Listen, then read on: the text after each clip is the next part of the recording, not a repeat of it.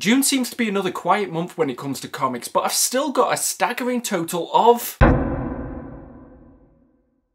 Woof woof! Hey guys, it's me Marcus, aka the Mad Dog, and we're back with another video. Pull list is only possible because the Uncanny Omar over at Near Mint Condition does a video once a month where he goes through all the collected editions for the upcoming month. So I'd recommend checking out his video for the full list. The week of June 2nd already seems to be pretty quiet because I'm only looking to pick up the Superman Man of Steel hardcover volume 3. I still need to pick up volume 2 if I'm honest, and it looks like those two have disappeared quite quickly even though they were only published recently. I don't know too much about the lifespan of these standard sized hardcovers. The only ones that I've really got to go off is stuff like Gotham Central, the Starman omnibuses, and let's just look at it this way, they aren't in print anymore. So I'm hoping to pick these up pretty much as soon as they come out, and if I can get this one for about £25, then it's definitely coming into the collection. So it doesn't take a genius to figure out that with the one book that I'm looking to pick up on the week of June 2nd, I would be spending £25. June 9th doesn't seem to be much different either because I've only got another one book that I want to pick up, but this time it's the Spider-Gwen Omnibus. And yes, I am fully committed to that DM variant. I pre-ordered it from Forbidden Planet months ago, but considering the ordeal that I've had with the Incredible Hulk by Peter David Volume 3 and the all-new Wolverine Omnibus, I don't have high hopes with it. Still, this is a run that I really enjoyed the first part of because I was reading that in single issues, but it was during that time period where I was transitioning out of it, so I never got to finish off this run, and I've heard that there's more collected in this omnibus than there was in the oversized hardcovers. And as well, I just think it's a really great sign that Marvel's deciding to print more recent runs in the omnibus format. So I want to show me support, but the only cover that I want is that DM variant, and I've got this pre-ordered for about £72. So I'm not sure about anybody else or if June's a quiet month for you guys as well, but with this being the second week that I've only got one book that I'm looking to pick up,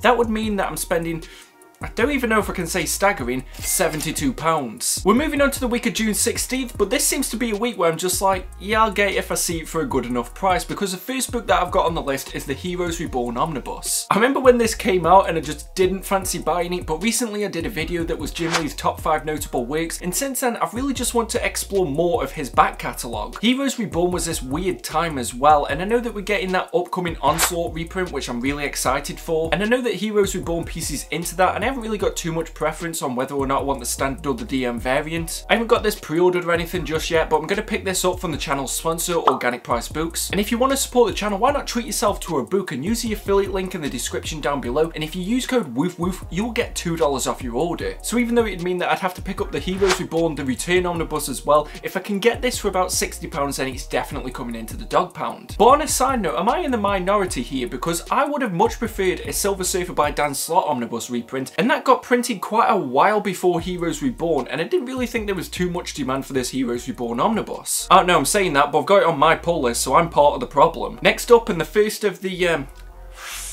manga that's making it into the pull list this month, but it is Fist of the North Star Volume 1. I've heard Mr. Omar over at Near Mint Condition rave about this book for a while, and I'm really excited to get my hands on it. I actually have a soft spot for this type of style where it's kind of like a rough 80s Mad Max type of design. I don't really know too much about this, but for a hardcover, I think this is very well priced. But if I can find it for about £10, then that will be the cherry on the top. Although I'm not gonna lie, I've heard that there's gonna be around 18 to 20 volumes of this, and it makes me realise why I wasn't a manga guy before. Next up, in another manga, it's the Hellsing Deluxe Edition Volume 3. Yeah, so I was literally just saying that manga's all about long runs that don't ever seem to end, but this one seems to be the last volume that I need for Hellsing. Dark Horse have discovered what other manga companies should have realised a long time ago, that if you just put something in a beautiful hardcover, near enough anybody in the comics community will buy it. I've heard that this is horror themed, so I'm tempted to maybe do this for Halloween, although admittedly I was also tempted to read Death Note. So far I managed to get the previous 2 volumes for about £25 each, and if I can get the third and final one for that same value, then it's definitely going to make it into the dog pound. The last book for the week of June 16th is the World of Black Hammer Library Edition Volume 3. Admittedly though, I haven't caught up just yet with all the Black Hammer Library editions. I haven't bought any of them so far. And I remember saying the last time one of these appeared in pull lists that if I don't catch up with this soon, I'm probably going to end up completely sleeping on the series. I think this is going to be the breaking point volume, that I don't really want to have to catch up with 6, 7, maybe even 8 volumes of a library edition. So who knows, maybe this will be when I get in gear, because I've heard nothing but rave reviews about Black Hammer, and I also really enjoy Jeff Lemire. But if I can see this third volume for maybe about £25, then it's probably going to be the point where I finally jump into this series. So considering that June the 16th seems to be a very on the fence week where I'm not really committed to buying any of the books besides maybe Hellsing, if I was to get the 4 books that I wanted for the price that I'd be happy to pay for them, I would be spending £120. Then we move on to the week of June 23rd, and this seems like it's really going to be a good one because kicking it off, we've got the Wolverine Omnibus Volume 2. Now, Volume 1 was a book that, yeah, I can definitely guarantee it was a book. I'm fairly certain on that one. But that first one was really good as sort of like a time capsule to early Wolverine stories, but I'm really glad that they're carrying on with this. I know that this is a volume that a lot of people have been waiting on for a while. Admittedly, I am a little bit annoyed because I've still got a flat spine Volume 1, but I'm really happy because of the fact that the standard edition is that beautiful Jim Lee cover. Even if this was the DM, I still would have gone for this because of the fact that it's just absolutely gorgeous. But because of how highly anticipated of a release this is, I am planning on getting it from organic price books because of the fact that if they tell me they can get it, I know they can actually get it and they're not going to keep me waiting. But I am hoping that I can get this for around about £65. Next up, and another book that I'm kind of on the fence about, but it's the X-Men Age of Apocalypse Companion Omnibus. I've had Age of Apocalypse for a while. I really enjoyed that run when I read it, but by the time that I read it, the companion had started going out of print. But with these companions, they're always very hit and miss because you can get something like the Daredevil by Frank Miller companion, which is great and probably more important than the main run, but then you can also get stuff like the original Sing companion, which I know isn't an omnibus, but you know, you still get my drift. I'm not really too sure where the Age of Apocalypse one sits on that scale, so admittedly it's not something that I feel like I desperately need to pick up, but because of that I am only looking to pay about £60 because that's something that I'd be comfortable with. But the next one is a book that I am not going to let slip from my grasp. This was one of my most anticipated omnibuses of the year, and when I made my list of my top 15 most wanted DC omnibuses,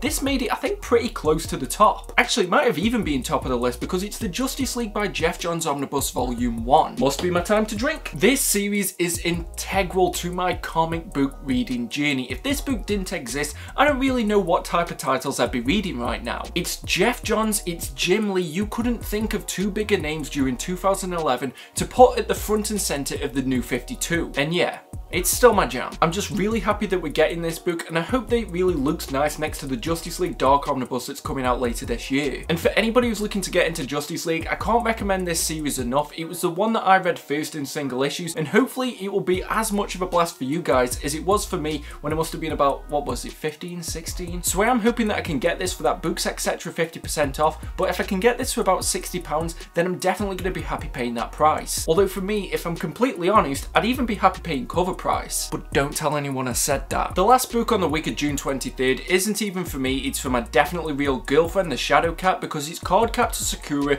Limited Collected Super Edition Volume 8. They are cranking out these books. Like, honestly, if there's anything that all the big comic companies can take from manga, it's just the frequency of releases. I think she told me that there's 9 volumes in total, so this should be the penultimate one. The other ones I've got her for about £17, and that's what I'm going to put this 8th volume on for as well. So if I was to get all 4 of those books for the price that I'd be happy to pay for it, on the week of June 23rd, I would be spending a staggering £202. But June is another one of those 5-week months, so of course it's going to be painful for my wallet. But on the week of June 30th, we are kicking this off with a great omnibus that I am very excited for, because it's the Captain America by Dan Jurgens. I think I'm going to go standard edition for this. I'm not a massive fan of that Gene Ha cover. Like, I like Gene Ha's artwork, it's just not that cover. Although these days it's all about the spine. We need Marvel to start soliciting the spine along with the covers. This is a run that I've read bits and pieces of over the years, but I've never had chance to read the full thing. And I'm also just glad that we're getting more modern Captain America stories, because we've got the Mark Waid run, and yeah, of course, Mark fucking Waid. We've got all the Ed Brubakers, but now we're finally getting stuff like Rick Remender, and we're now getting this Dan Jurgens book. There's no way that I'm missing out on this, but again, probably going to get it from organic priced books, and I'm hoping that I can get this for about £50. Next up, and another book that just reminds me that there's other books in this series that I haven't picked up yet, because it's Outcast Book 4. I brought Volume 1 from a guy who's trying to raise some money for his pet, and if you're watching this, on the slim chance that that's happening, I hope he's doing okay now. But I love Robert Kirkman. I don't think that there's ever been a book from him that I haven't enjoyed. I don't even know what genre this is, because I've deliberately kept the visors on. I haven't heard anything about it, and I'm hoping that I'm going to be in for a surprise. I'm not even sure how many more hardcovers we'd need, but I'm in this till the end, so if I can get this book for around about £20,